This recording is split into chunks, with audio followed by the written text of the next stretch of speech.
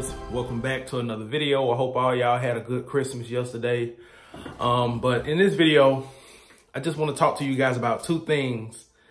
If left unchecked, you can be practicing sperm retention and NoFap for no reason. All right.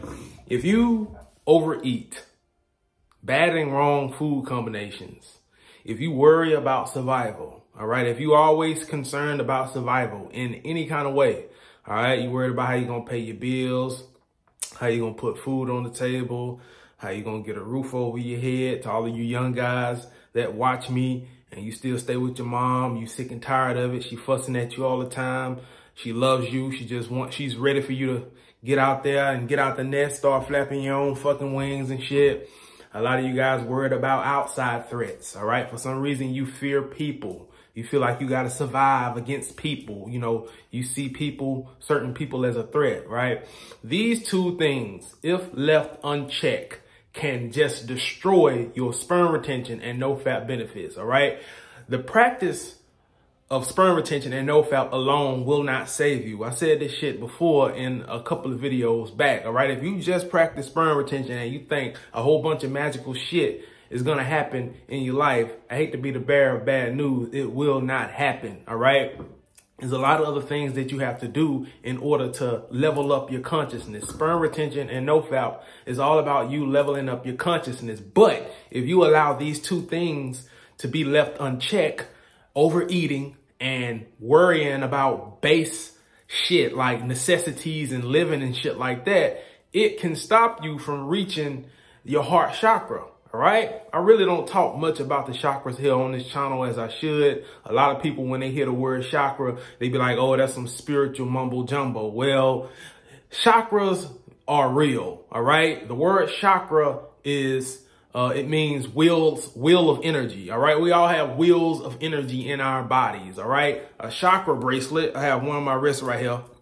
It's just a physical representation to help you visualize what's happening inside of your body, all right? You have the root chakra, you have the sacral chakra, the solar plexus, the heart chakra, the throat chakra, the third eye, and the crown, all right? Your root chakra is located at the base of the spine where most of your energy is. Root chakra, earth chakra, base desires, right? Survival. Okay, sacral chakra, that's the next one. That's dealing with sex and desire and pleasure, right? And then you have the solar plexus chakra, energy center, wheel of energy, dealing with digestion. When you overeat, bro, bad and wrong food combinations, you overwork the organs of digestion, keeping yourself at a low frequency, at a low level of consciousness, all right? When you oversex, when you beat your fucking dick, all right? Overly active sex life, porn addiction, whatever it be. If you ejaculate at a high frequency because you are addicted to the ejaculation, that will keep you vibrating very fucking low. Your personal magnetism will be very low. All right. If you worry about survival, how you going to pay your bills, or you worried about some type of threat, guys, let me tell you something right quick, man. We ain't running from goddamn dinosaurs. We ain't running from lions, tigers, and bears. This is not survival place. All right. This is creation place. And if you're watching this shit right now and you want to create the life that you want, you got to get out of the bottom chakras. All right. The bottom chakras aren't bad. All right. It's very necessary. It's what keeps your body alive. It keeps you safe. Right. But when you stay there in consciousness, you won't be able to create much. You'll be just like the low level animals. Horse, dog, cat, pig, rat. We're more than that. All right. Our brains are different. We are capable. We are designed to level up in consciousness. Why? Our brains are different. We have a larger frontal lobe.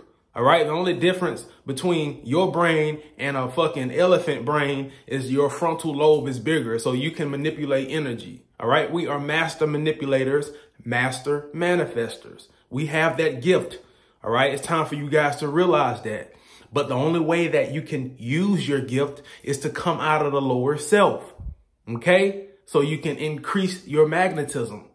When you allow that energy, that Kundalini energy to rise up out of the root chakra, out of the sacral, out of the solar plexus, up into the heart, bro, what you do is you expand your awareness, you level up your consciousness, right? You expand your awareness and you expand your aura, your Taurus field. If you don't know what a Taurus field is, here's a great picture of a Taurus field. We all have two Taurus fields, a small one and a bigger one.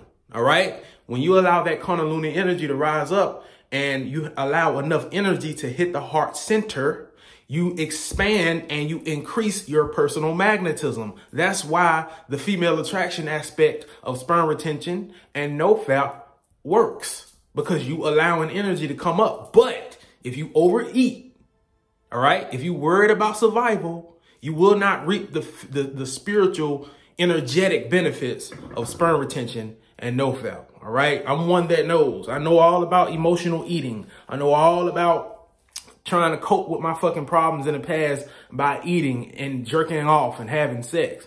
All right. Sperm retention is about you leveling up your consciousness. But if you have an eating disorder, if you worried and fearful about survival all the time, I'm telling you, you will be defeating the purpose and you will be practicing sperm retention and NoFap. All you'll be doing is exercising your discipline. But you won't really be doing anything. You'll be spinning your fucking wheels, doing a burnout in life. It's time for us to go somewhere. Level up your consciousness, level up your vibration by controlling your appetites, what you eat, how you eat. I ain't gonna tell you what to eat. You know what I'm saying? That's up to you to figure out, right? Me personally, I try to eat as clean as I can afford, right? So I control my appetite, I control my sexual appetite, and I try my best not to worry about survival. All right. I'm not somewhere trying to run away from fucking threats and shit. All right. There's no need to be constantly activating that fight or flight response in your body because it keeps you vibrating low. All right. So I hope this video was helpful. Two things, again, left unchecked: overeating and worrying about survival. Free yourself from concern, guys. There's nothing to worry about. All right. Believe in yourself, know what you want, write down your goals as if you already have them, all right?